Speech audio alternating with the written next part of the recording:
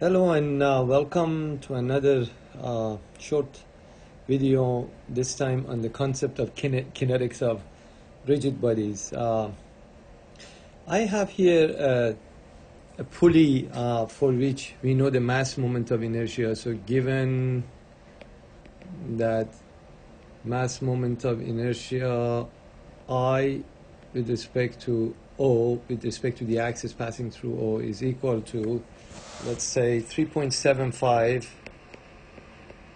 kilogram meter squared, right? And then also we know that the mass of the disc or the pulley is, the mass of this pulley is 60 kilograms, and the mass of this block is 20 kilograms. Release from rest, right? You can see the radius of the pulley or the disc is 0.4 meters, and release from rest, we want to find out what is the actually we want to try to find a couple of things. We want to find the angular acceleration alpha and also tension in the cord.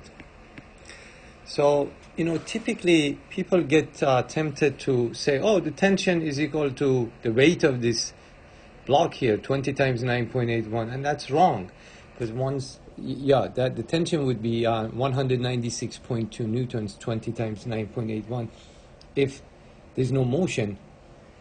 But since things are going to move, this block is going to move and the pulley is going to rotate. Obviously tension is going to be different. Okay, so what we're going to do, we're going to draw two free-body diagrams. Obviously, anytime you're trying to solve kinetic problems, of course, kinetics can be done by different methods. It could be done by second law or modified second law or work energy or impulse momentum. Here we're going to use actually the modified second law. So I'm going to draw a couple of free-body diagrams. First, the free-body diagram of this pulley. So we know that we do have reactions due to the bearing here at the center, OX and OY. We also have the weight of this, which is 60 kilograms times 9.81, whatever that is, right? And don't forget that this tension here is also an unknown, nothing else. So we have the weight, we have the reactions at O, the typical X and Y component of reaction, and the tension. Now, right below this, I'm going to draw the free body diagram of the block. So the same tension that you see here is right here.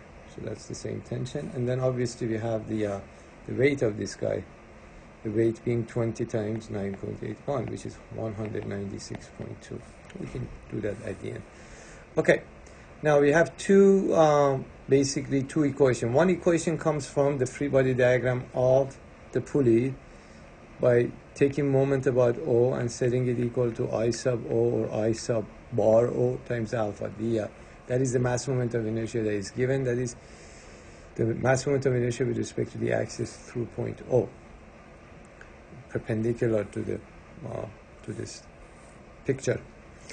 Okay, so since the motion obviously is downward, so basically we know that this guy is going to accelerate in this direction, alpha, and we know this guy is going to accelerate down with acceleration of A. So let's get back here. So I'll pick counterclockwise to be positive. So the only force that actually has moment about point O right here is the tension. So that would be T times 0.4. That's what's causing the rotation. And that's equal to 3.75 times alpha, I times alpha. So that's one equation. Let's hold on to this. And then the other equation is coming from this guy, from the block, 20 kilogram block. One thing we have to be careful here, as some forces in the y direction equal to MAY.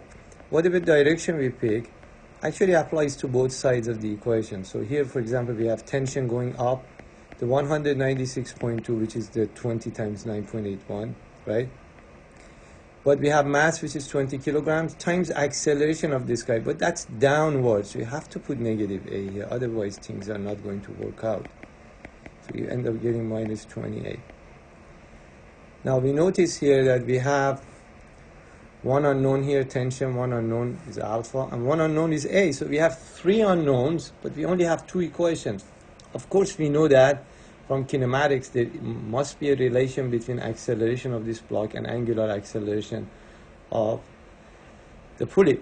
And that relation, as you know, is that the tangential acceleration, which happens to be the acceleration, is equal to r alpha, r being the radius of the pulley, 0.4 times alpha.